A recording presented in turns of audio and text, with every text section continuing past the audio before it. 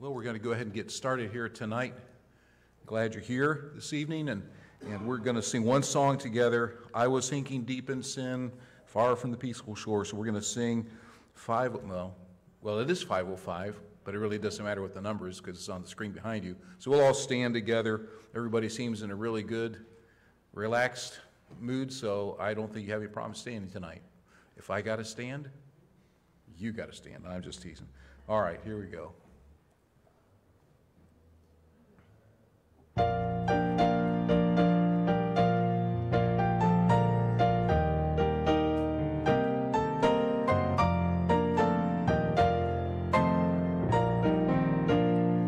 I was sinking deep in sin, far from the peaceful shore, very deeply stained within, sinking to rise no more.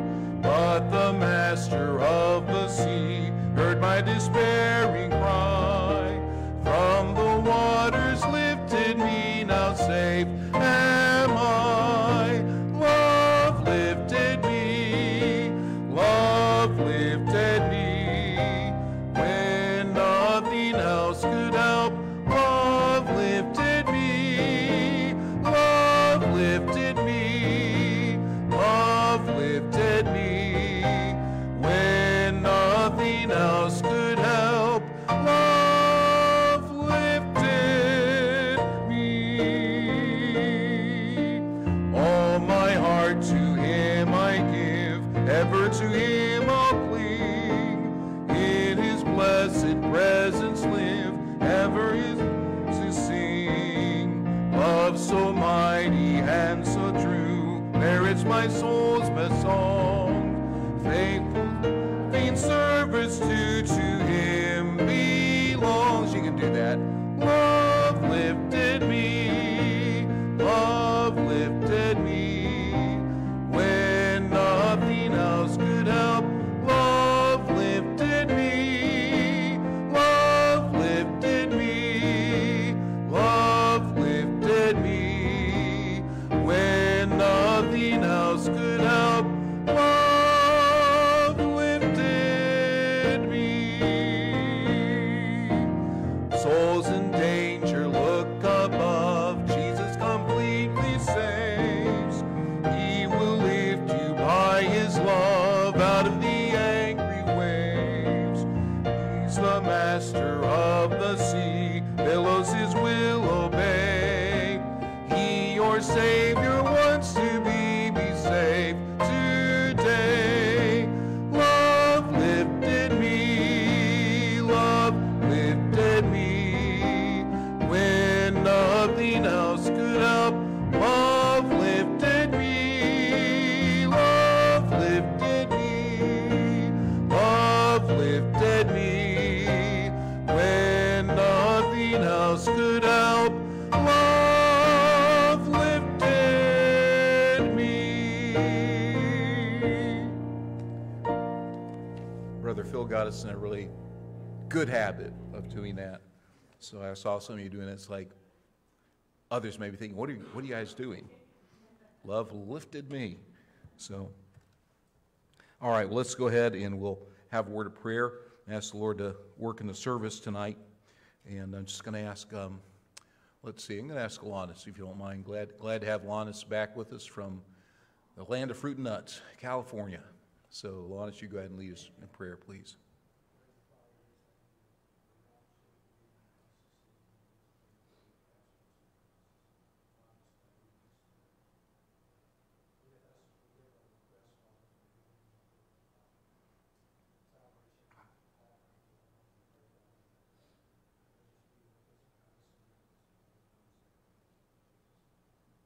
Amen. Amen. You may be seated. Brother Nick's helping over with the teens tonight. It's because Perk Hickman is up in Fairmont right now in the emergency room, second day in a row. I won't go into all the things, but he was in the emergency room there at UHC for quite a while yesterday evening, did come home, and then he fell earlier this afternoon, so Paul and Patty have taken him up to the emergency area there at the old Fairmont General. So if you would pray for Perk, trying to get some answers for him. And of course, pray for Patty with his care. God will just give her strength as well. A few things I want to mention to you before we take prayer requests tonight on our list. So if you look at your prayer list, and there on the left-hand side, about 12 names down or so, is Davy Daves' family. He and Melissa and Michaela all have COVID. Is Dave in the back? All right, he must be making his rounds right now. So we'll find out. Okay, Dave, have you heard any more about your son's family? Melissa's in her 13th day and she's doing a lot better, but she didn't mention anything about David or Michaela. So Caroline's supposed to talk to them tonight. Okay. All right, so we'll keep praying for them. That God will just give them strength.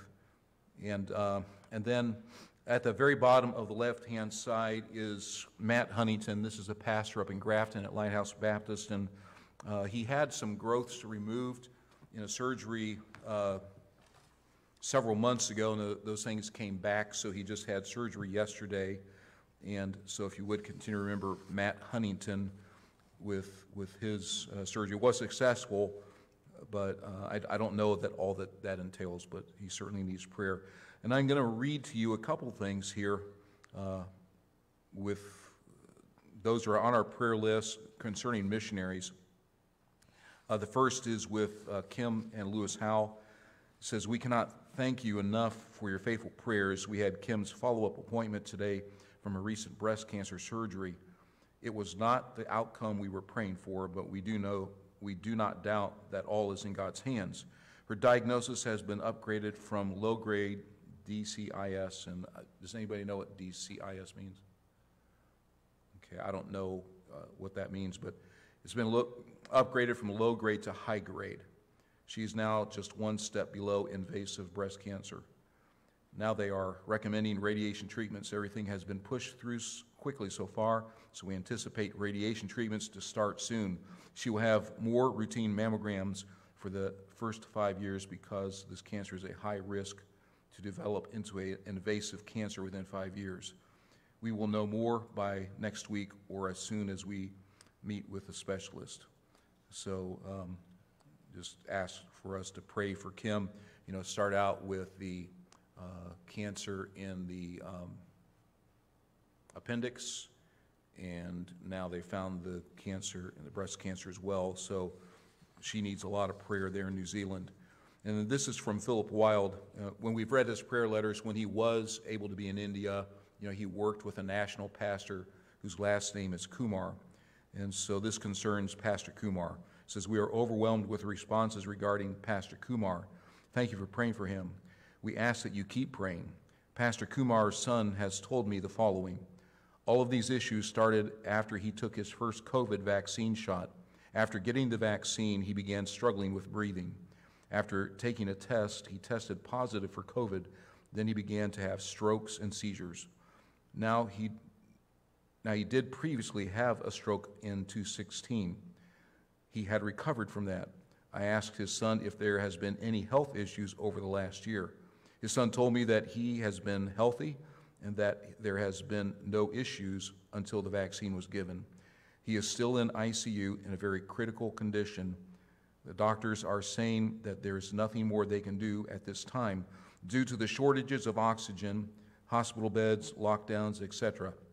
Transferring him to a better hospital is not a possibility. Also, the nature of Indian hospitals is that all payment is due up front or every couple of days. Hospital cost has gone up due to the high demand. If one cannot pay, then they simply send the patient home. Please pray that they would be able to pay to this high demand. If one cannot pay, again, they send them home. Please pray that they would be able to pay for the bills. The hospital would allow them to delay payment or administer care without needing all of the upfront money. So things are certainly different in India than they are here. So if you would remember to pray for Pastor Kumar. His name is not actually on the list, so if you want to add his name, they're on the physical list for Pastor Kumar there in India with the COVID issues that he's going through. All right, we'll go ahead now and we will open it up to any requests. I won't come down tonight, so we'll just have you mention them and I'll relay them on Daisy. My father-in-law, Mark and March,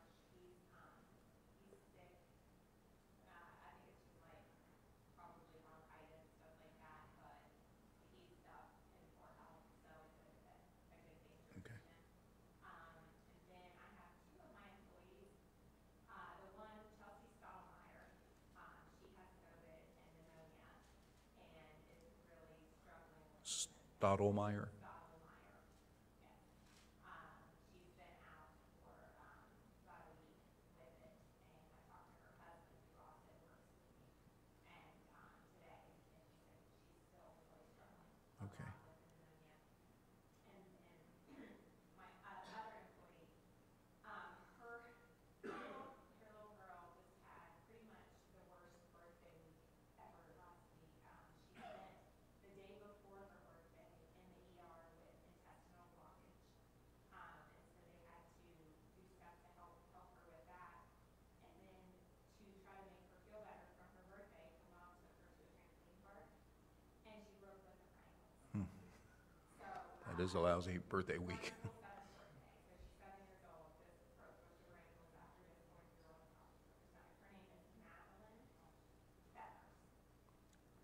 Madeline Yeah, Madeline Feathers. Feathers. Okay. All right, so for those at home, the first request was Marvin Marsh, who's just sick overall, and then Chelsea Stottlemyre, dealing with COVID, and then 7-year-old Madeline Feathers, who broke both ankles and is having intestinal issues. So pray for them. Okay, anyone else? Leslie? There's a boy that, Paul, I only know that his name is Logan, and he must be in one of the impact groups or Vaughan impact activities, and I think he's pretty much dying of cancer. Mm. And Chris Kanika was supposed to get in with him, I think today. His parents have been real receptive to him coming and talking to him about his salvation, but I don't know that any of the family stayed, so Chris was supposed to be trying to do that, I think today or tomorrow. All right, so we'll pray for Logan, and of course, Chris, that God would open up a door just to plainly give him the gospel there in the hospital, and you said that's going to happen, supposed to today. He was pulled out of the hospital, and the way the mom wrote the message, it sounded like he was brought home to keep him comfortable. I don't think they have much hope. So yeah, so Chris couldn't get in the hospital. Oh, okay, so he's going to go to the house. In the house. Okay, all right, we'll pray for Chris to be able to do that. So this boy's a teenager then, I imagine? Okay, all right. And that is not good. Anyone else? Any other request? Carrie? Oh, Amy. A woman by the name of Jolene Peter. She is battling cancer, and they took her for emergency surgery today. And her first name is Jolene?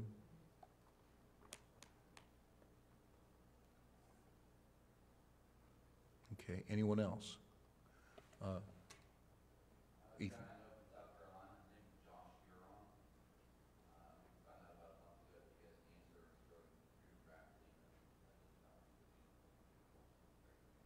Is he fairly young? That's young. Wow. Okay. Somebody else had their hand up. Heather? Our son Michael and his wife Lydia are coming into town, and Michael's on the spiritual needs list. He and his wife are both really messed up right now spiritually. They want to talk to us more about what they're thinking when they come, and so we've been texting back and forth, but we're going to have a more in-depth discussion again when it comes to please pray that the Lord our hearts are Okay.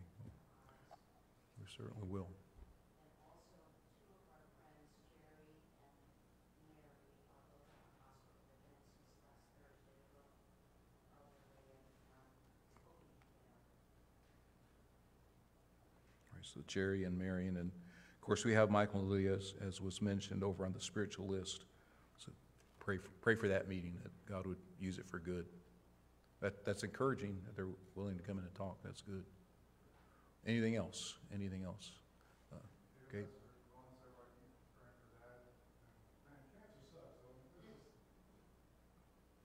It does.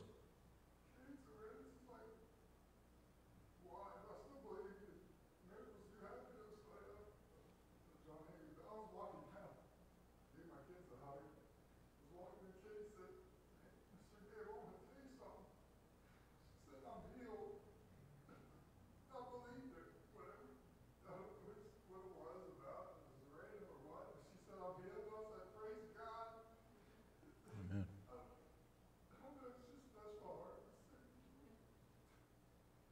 Well, we know he has. That's been very apparent because we've seen it happen. Our insurance agent for the church was literally on his deathbed, and he has like 19 kids. Glenn writes, he has 19 kids. He has a daughter that's a missionary in Mexico.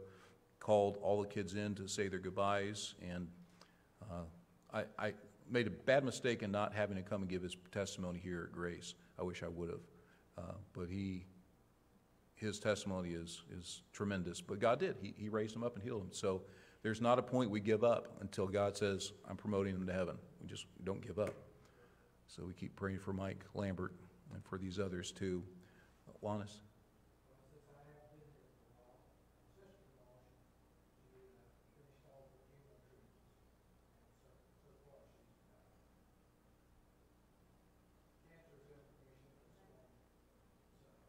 So that's Nina. So Nina McGinnis, so you want us to keep her on the list or take her off? Okay, all right. Praise the Lord.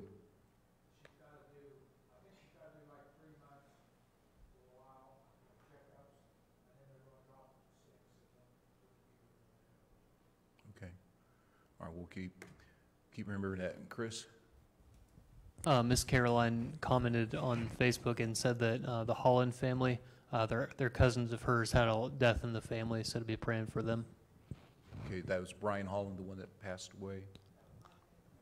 I'm sorry. She didn't say. Okay, so who is this one, Chris? It was Mrs. Davis. She said cousins of hers named the Hollands had a death in the family. I'm having trouble understanding. So it was a member of the Holland family? Holland family? Okay, so that's somebody passed away. Yes. Okay. I just didn't understand that.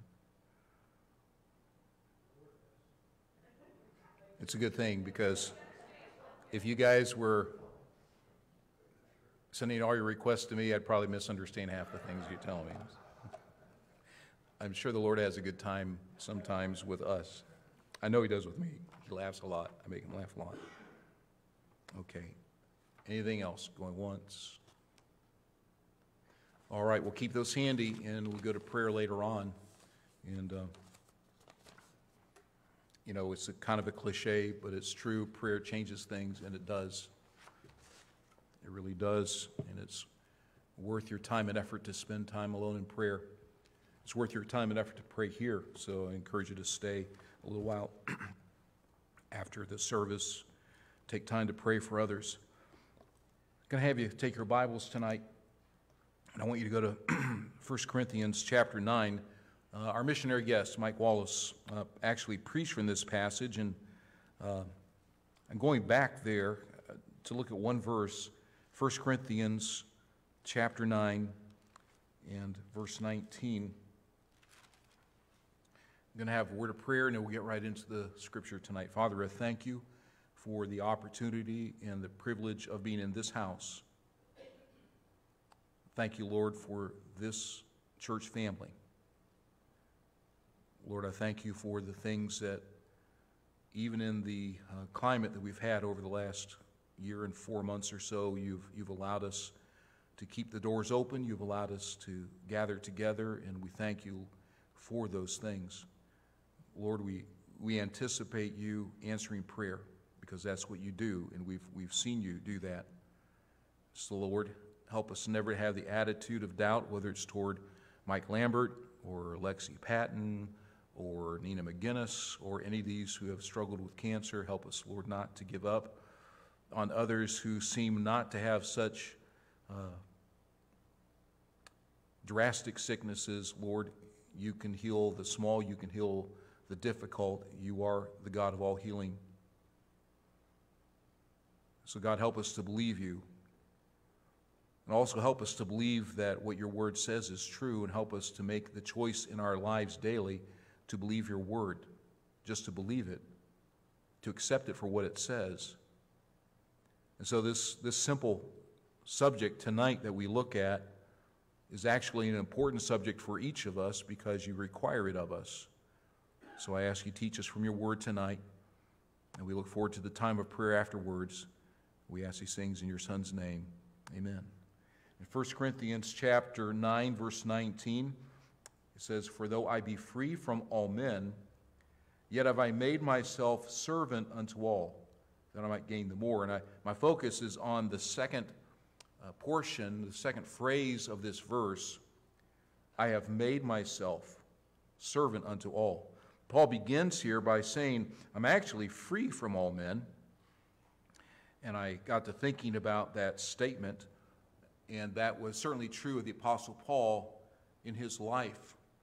We're told that Paul had no bondage upon him because of being in servitude to Rome, because he was a Roman citizen. He was a freeborn man. They were told that in Acts 22, verses 27 and 28. Then the chief captain came and said unto him, "Tell me, art thou a Roman?" He said, "Yea." And the chief captain answered, "With a great sum obtained I this freedom." And Paul said, "But I was freeborn." So Paul was free from all men in the sense that he was not like most of those around him. He was not like his brethren, the Jewish folks there in Israel who were literally in bondage to Rome. He was not bound. He truly was a free man. So he was superior in this sense. He was a citizen of Rome. In his Jewish faith, remember, he was a Pharisee of the Pharisees, so he took a backseat to no one. And as a Christian, he was an apostle of Jesus Christ. So in all these ways, he's, in a sense, superior in his Jewish walk. He is superior in his Christian walk. As a physical citizen, he is superior to others. And so he doesn't answer to any man. He has no, in a sense, obligation to any man. He is free from all men. But he chose to make himself, in a sense, accountable to all men. You know, in a sense, that's one of the curses of being an American. We don't have to answer to anybody. We are free men. And so many times, we don't make ourselves subject to others.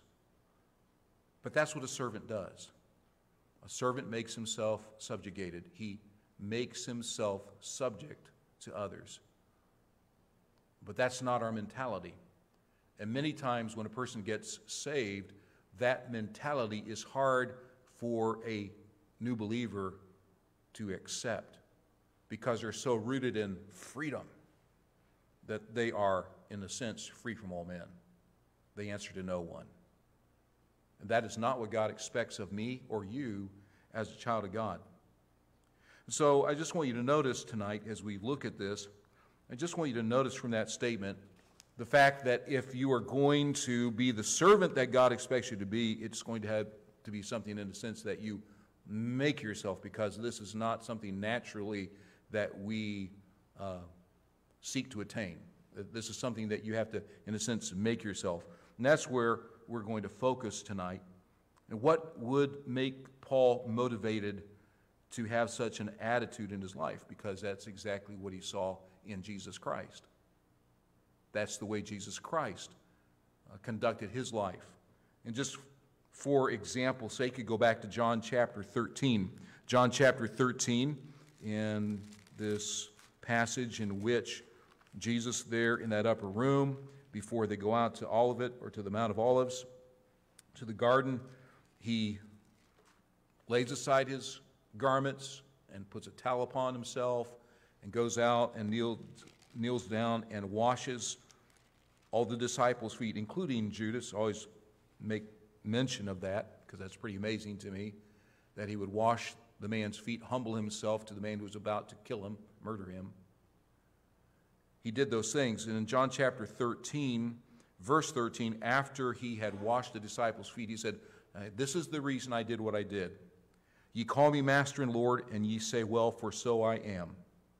If I then, your Lord and Master, have washed your feet, ye also ought to wash one another's feet.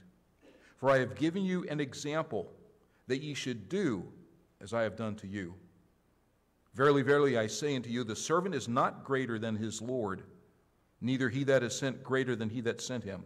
If ye know these things," notice, "happy are ye if ye do them." It's not good enough just to know the truth. We have to live the truth. We have to live the truth. And Jesus Christ sets the example, and it's not just through this simple act. His whole ministry has been nothing but servanthood.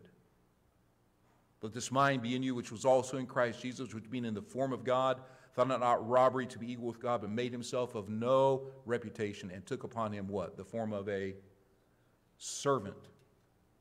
Made himself into a form of a servant. And he served people his entire life upon this earth. He served. He began by serving his parents. He began by serving the rabbis in the synagogue that he attended all of his life. Even into his ministry, he attended that synagogue whenever he was there. The Bible tells us that. It was his custom, the Bible says. It was his habit to be in the synagogue in God's house every Saturday, every Sabbath day he was there. That was his habit. That should be our habit. Shouldn't be a question about whether we're going to be in the house of God. The doors are open, we should be there. That was Jesus' habit. And he was a servant to those folks. In Matthew chapter 12, verse 18, the Bible says, "Behold my servant, whom I have chosen, my well-beloved, and whom my soul is well pleased. I will put my spirit upon him, and he shall show judgment to the Gentiles." That's a fulfillment of what the prophet Isaiah said in Isaiah 42:1, that Jesus came as a servant to the Father and as a servant to you and me. He was a servant. And so what made Paul say, "I am free from all men, but I'm making myself be a servant to men"? It was the example that he had from his own Savior. And there's no greater example for you or for me to follow than the example of our Savior. What he did, we should be willing to do. Can I ask you, do you have a servant's heart tonight? Do you live your life as a servant? And it was not something to be embarrassed by. By that I mean, it wasn't something that no one wanted to be known as a servant. In fact, I've pointed this out before, and I'll point it out again, that when the apostles or those men who wrote the letters, the epistles in the New Testament, when they gave their salutations, they always introduced themselves, not as apostles, not as children of God, not as saints. They always introduced themselves as servant. Romans 1:1, Paul, a servant of Jesus Christ. James 1:1, James, a servant of God and of the Lord Jesus Christ. 2 Peter 1:1, Simon Peter, a servant and an apostle of Jesus Christ. Jude 1:1, Jude, the servant of Jesus Christ. And then finally, in the book of Revelation, there in chapter 1, verse 1, the revelation of Jesus Christ unto his servant John. That was the moniker they loved to wear. They gladly were the servants of Jesus Christ. And you cannot be a servant of Jesus Christ without being a servant to men. It is impossible. If you're truly a servant, if I am a servant of Jesus Christ, then I will be a servant to men. I'll be a servant to my wife. I'll be a servant to my children. I'll be a servant to those in my church family. That will be the reality of my life. And if I'm not really a servant of Jesus Christ, I'll struggle in those other relationships, being willing to serve people, being willing to reach out and minister to them. By the way, just kind of thought about this, Keith. You remember the foot washing that we did?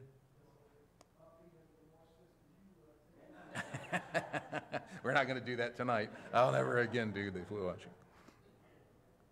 But yeah, those who weren't here, first or second year I was here as pastor, I decided to give a vivid image of foot washing and having a servant's heart. So I had Keith come up here and take off his shoes and socks, and I washed his feet in front of the congregation. I don't know if it had any good effect on the congregation or not, other than he's crazy. But anyway, we had a foot washing. These men counted a privilege to be servants. They counted a privilege to be servants. So tonight what I want to do, maybe into next week, but at least tonight, I want to look at the characteristics of a servant.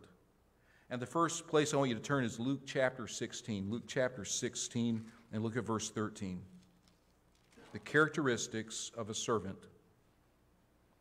In Luke chapter 16, verse 13, the Bible says, "No servant can serve two masters, For either he will hate the one and love the other, or else he will hold to the one and despise the other.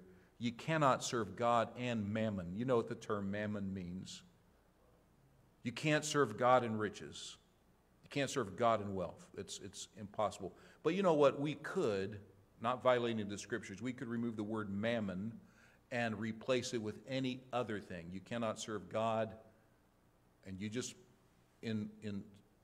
put in place whatever comes to mind, because quite frankly, a lot of believers, we all do to some degree, but a lot of believers struggle with two masters, or attempting to serve two masters. The characteristics of a servant. A servant has undivided loyalty. A servant has undivided loyalty. And too many Christians struggle with divided loyalty. I'm going to serve Jesus Christ, but I'm also going to serve self, or I'm going to serve, you name it. God says, no, it's me alone. It's me alone.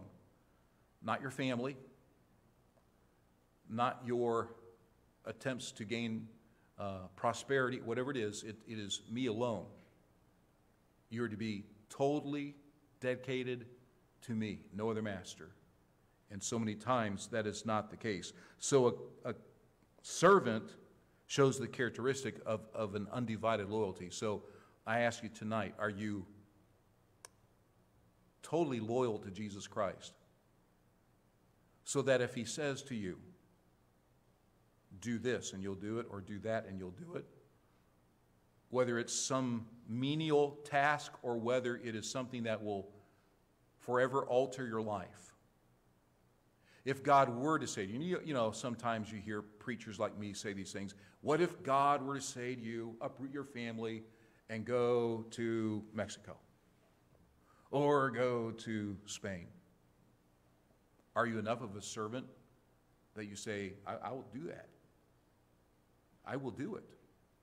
Undivided loyalty. Do you have the characteristic of a servant of God with undivided loyalty to him?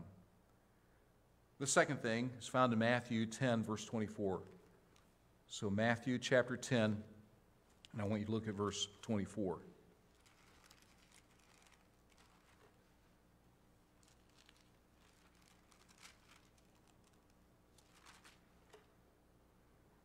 The disciple is not above his master, nor the servant above his Lord.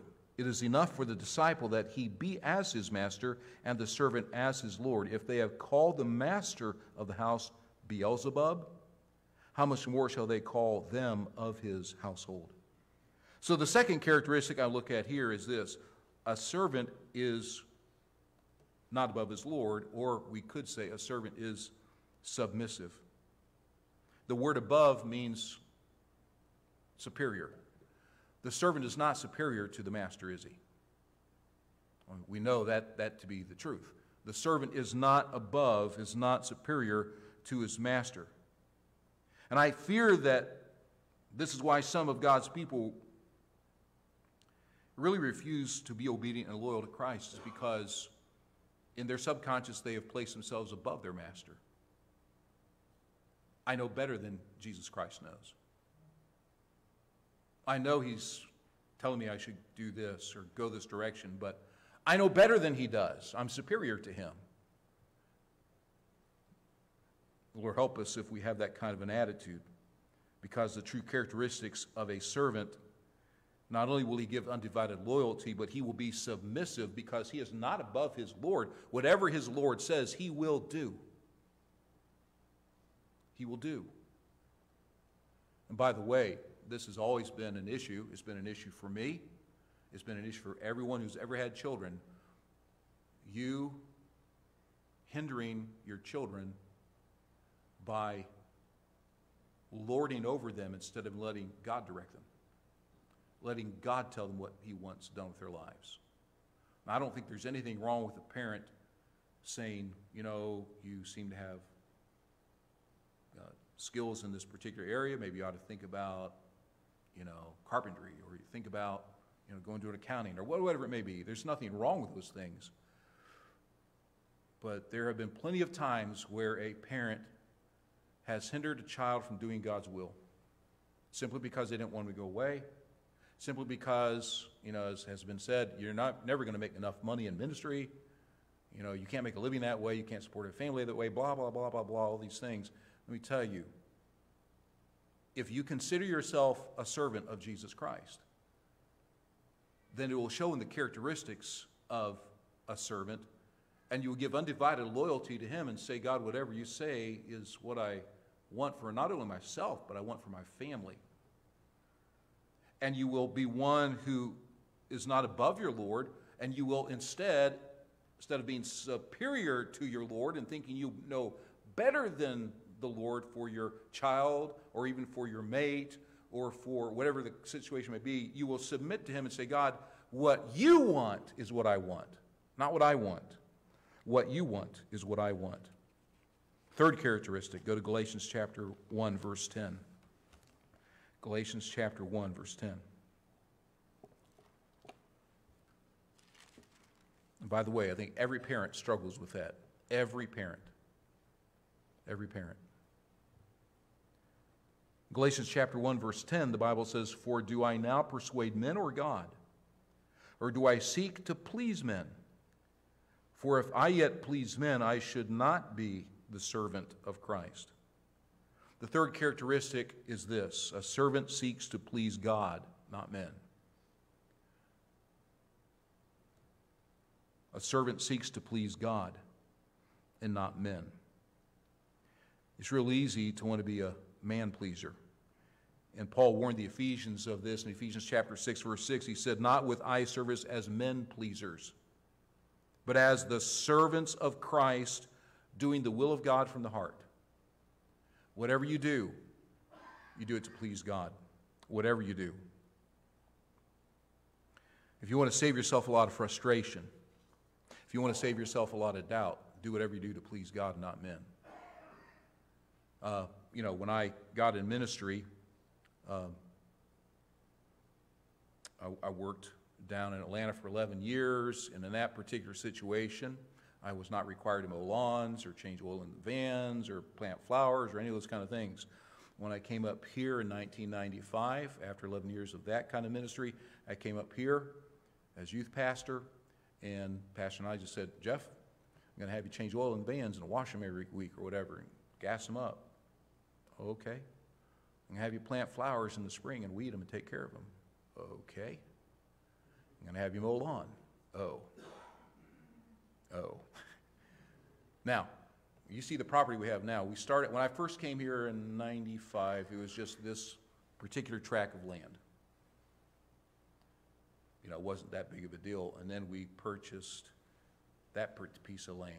And then later we got that piece of land. And I remember mowing this whole thing with a push mower. It took me all day to do it. And by the time I was done, my body was doing this. Oh. Now, Pastor and Isley, of course, at that time we didn't have all of this yet, but that was part of the requirement. And I'm going to be honest, and I'm ashamed of this. I go out there and start mowing lawn, and, I would mow it on Fridays normally, so it looked nice for the weekend, and I'm out there mowing, and I'm grumbling under my breath. This isn't what a man of God is supposed to do. I'm a man of God.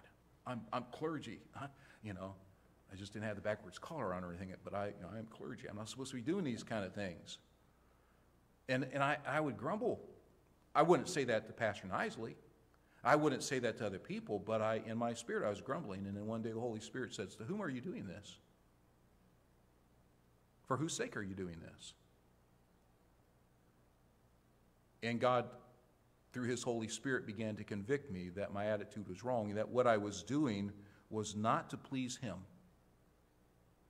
I wasn't trying to please God. I wasn't trying to be a servant to God when I pushed the lawnmower.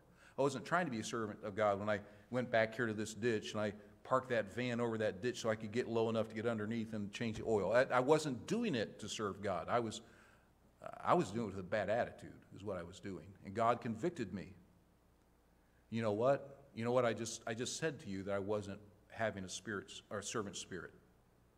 I wasn't following the example of Christ. God says a servant will have the characteristic of undivided loyalty.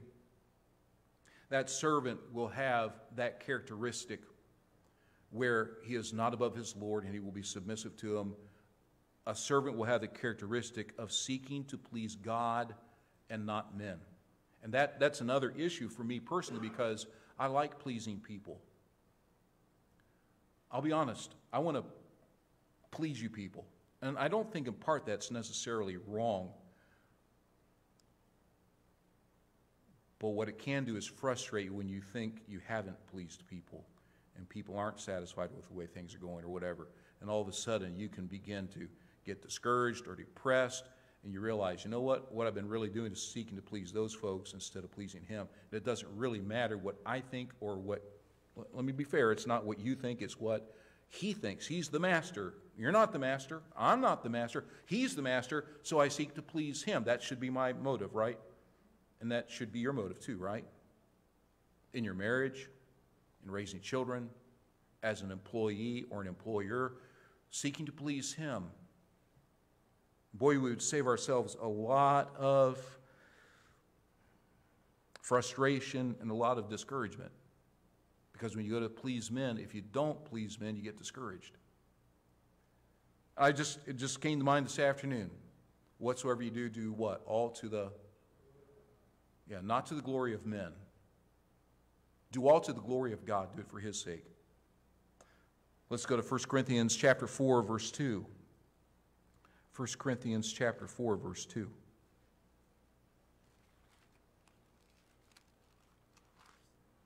I'll give you this funny little story. Dr. Harold Rollins, who pastored the Landmark Baptist Church in Cincinnati, Ohio, was a megachurch when they weren't called megachurches. You've probably heard me say this before, but whenever he got a new staff member, so that he could teach that new staff member a servant spirit, the first day, this is what I was told, he would take that new employee, new guy on staff, down the hall and stop at a door and open the door. It was a utility room, and inside was a brush to clean toilets. And he would say, he'd grab the cleaner and he'd go down the hall and say, here's your first job, clean toilets. You say that he should never have done that to one of his new staff members.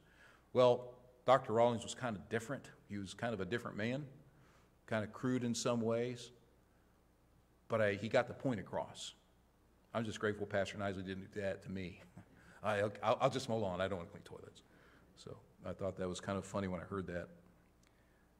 1 Corinthians chapter 4, verse 2 says this, moreover, it is required in stewards that a man be found faithful. A steward normally had a slave background. They may not have once in that stewardship, which meant he managed someone's household, may not have been a slave of the lowest degree. Nevertheless, he came from a slave background. You go back to, we don't turn there, but Genesis 25, where it speaks about, or maybe it's Genesis 24, where Abraham sends his chief servant, who was, it says, over his entire household. He sent him to Ur the Chaldees to get a wife for Abraham's son. And, he went out and he sought a wife, of course, found Rebekah. And whenever he addressed Rebekah's family, he always referred to Isaac as his master, my master, my master. So a steward normally came from a slave background, and they were entrusted to care for the property and even maybe oversee the family of the master. And we're told here that a steward has one real requirement, and that is to be faithful.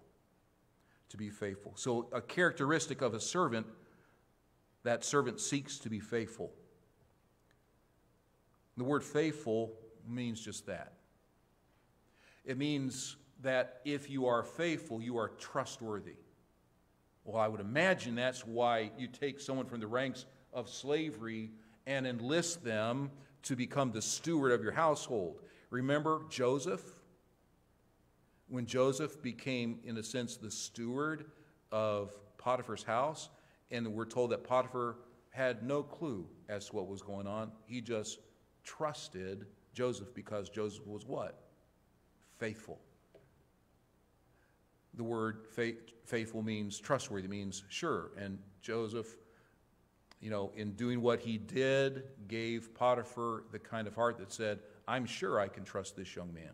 I can trust him with my wife, which he could. And by the way, I'm getting sidetracked. So I'm going to go down a rabbit trail here for just a minute, if you don't care.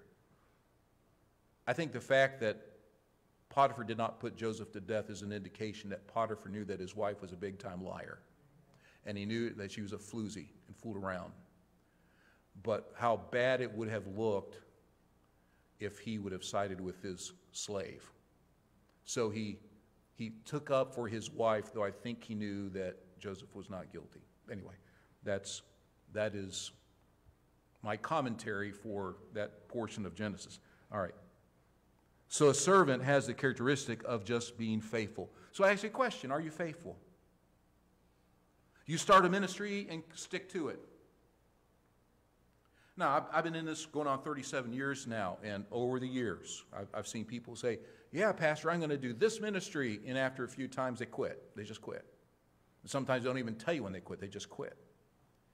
Yeah, I'm gonna commit myself to giving to Faith Promise, and then all of a sudden you look and, well, we had a pledge for, $45,000 for the year, and only 37 came in. That means somebody wasn't faithful to do what they said.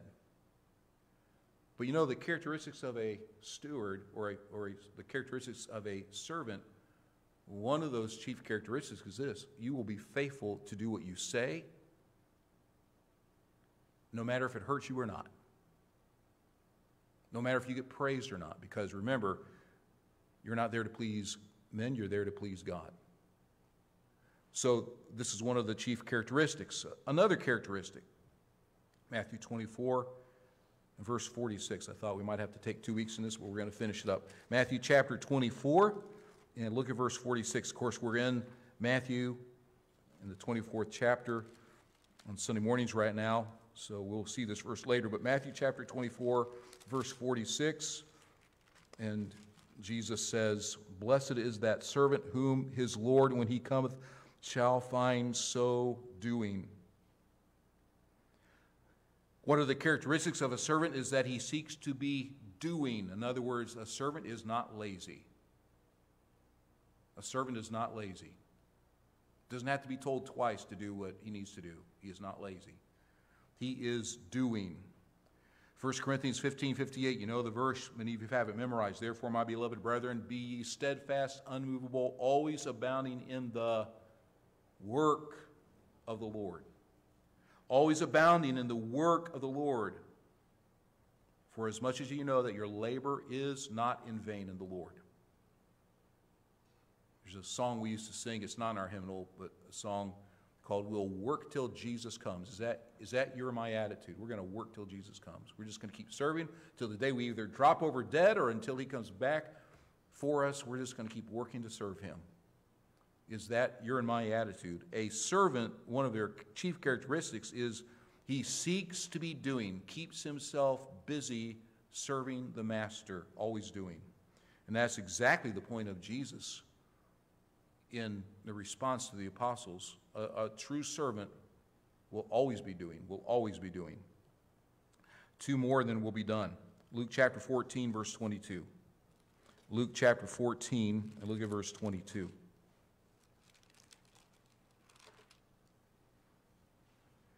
And the servant said, Lord, it is done as thou hast commanded, and yet there is room. And the Lord said unto the servant, go out into the highways and hedges, and compel them to come in, that my house may be filled.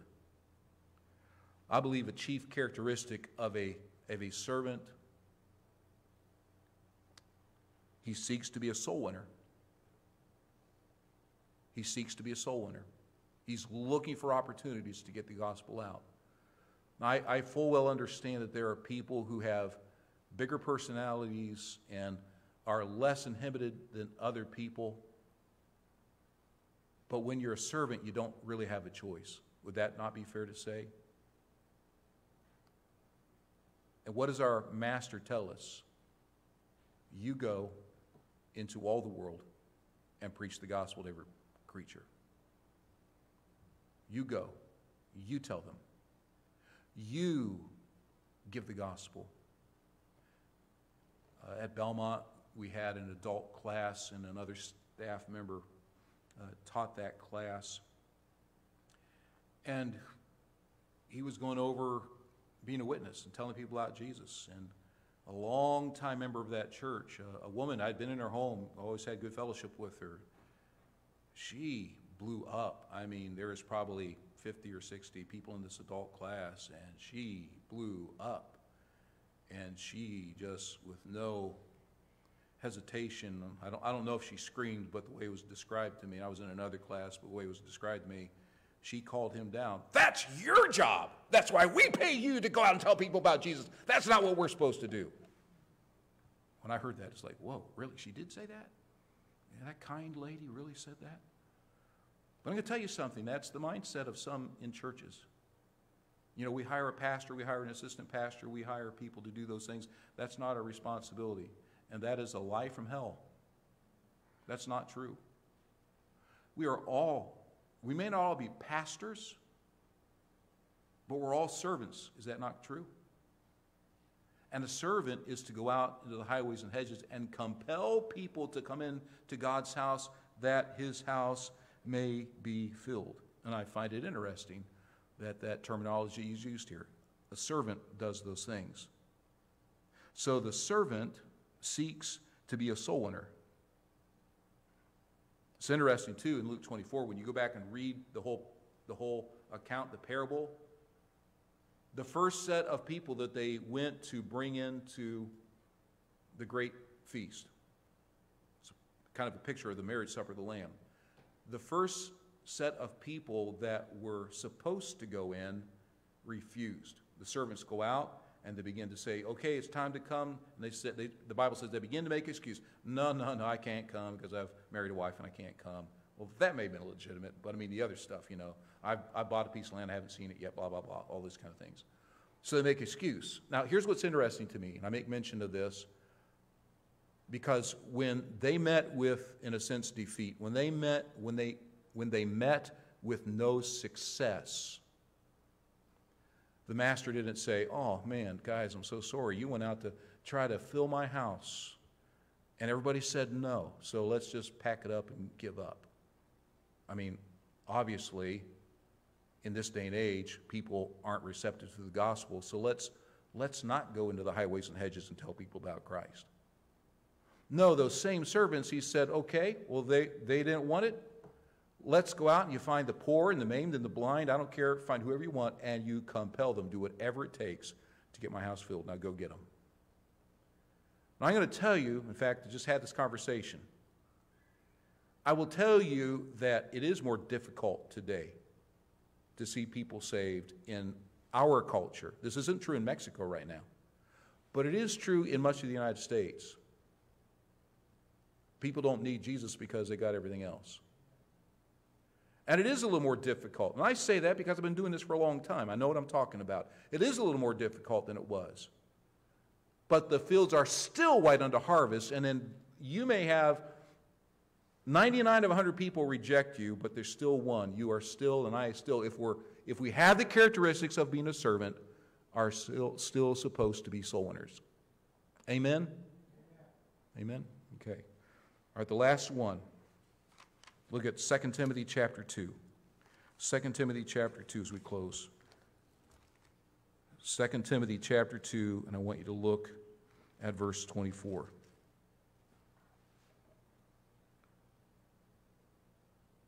And the servant of the Lord must not strive, but be gentle unto all men, apt to teach, patient, in meekness instructing those that oppose themselves.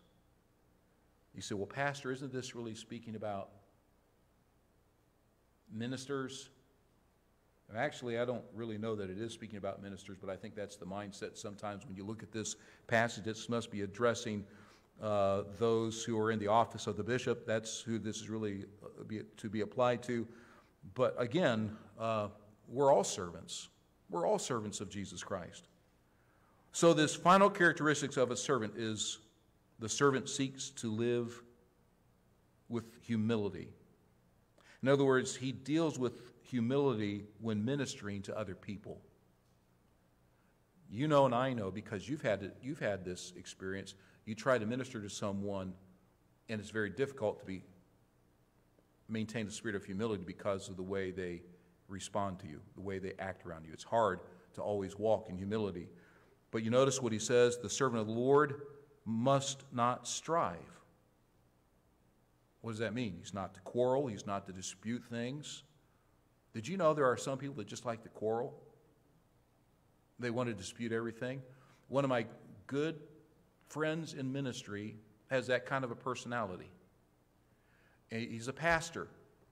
He's not around here. He's in another state. And so if we're together and we start talking about an issue, if I say something on this side of the issue, even if he agrees with me, he will come over here and take this position. And he will argue with me every single time. That's just the way he is. He loves to argue and fight. And it's like, I get tired of talking to him, because he wants to do that. That's just his personality. Now, I say that kind of lightheartedly, but that's not the way we should be in dealing with people, is it? We should not strive with people, even though sometimes you want to. Secondly, he said we're to be gentle unto, notice this, all men. That includes those that are offensive to you.